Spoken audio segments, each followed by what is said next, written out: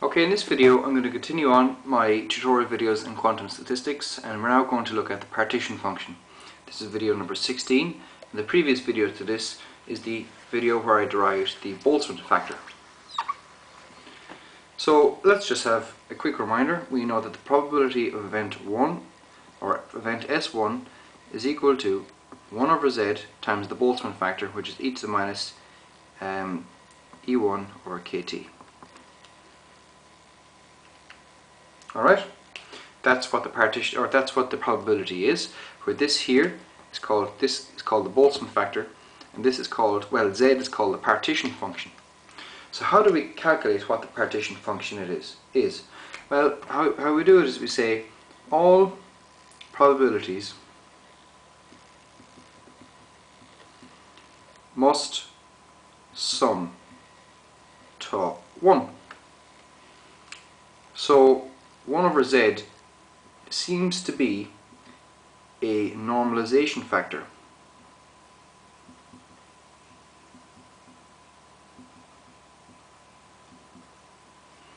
Alright, it seems to be a normalization factor. So what do we do with it? So let's take the sum of the probabilities. So it's going to be equal to 1 over z times the sum over s of e to the minus e sub s over kt, and we know that that must sum to 1.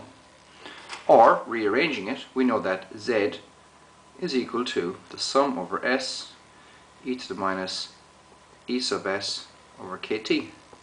For this, the sum of the Boltzmann factors is our partition function.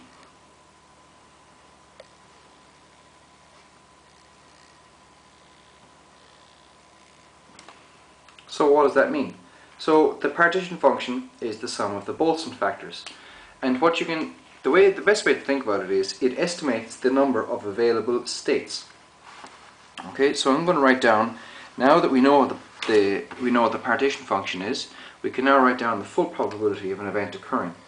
So the probability of event S occurring is equal to the sum over n of e to the minus e sub n over kt, close bracket, times the Boltzmann factor. That's the probability of event S occurring. So note that this here, note that it approaches 0 as n approaches infinity. So it contributes less and less and less.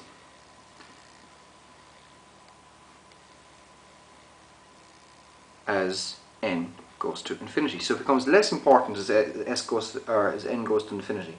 So z, and for that reason z is often difficult to calculate. So usually we talk about the first few terms. That's what we do instead. Instead of calculating the whole of z, we calculate the first few terms, because once we have the first few terms we essentially have the whole thing. Alright? Now, what happens if we go and plot this whole function, this probability factor, including the Boltzmann factor and the partition function? Well, if we have p sub s, which is our probability, on the y-axis, and on the x-axis we have arbitrary units of energy. Well, not arbitrary at all actually. We're going to have them in terms of kt, 2 kt, so 3 kt. What you'll have is this exponential decay, like this, okay? So that the probability of an event occurring decays exponentially as you increase the energy.